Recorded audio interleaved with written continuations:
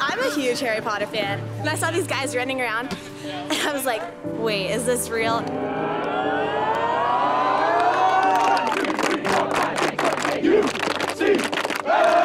You get 2 questions. How does the snitch work?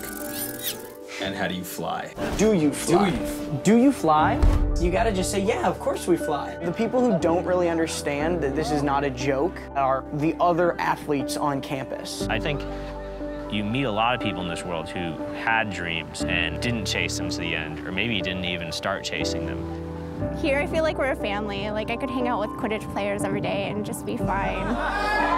We want to compete, and we want to show you that this is real, and we are real. It's a really physical sport, like rugby or football. Oh my God, that was a hit. No one could really call us nerds when we're out there. They do anyway. They do anyways. Get us to the World Cup in November in New York City. Our fundraising is slow. The pressure is really intense. Anything permanently derailing the event is terrifying. Bring it up. Where are we? Middlebury College, University of California. I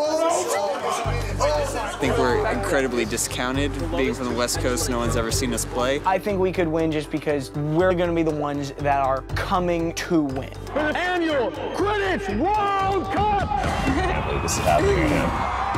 We have 94 teams from 27 states and 4 nations. Middlebury versus UCLA, possibly the best one of the day. Do not let yourselves get psyched out.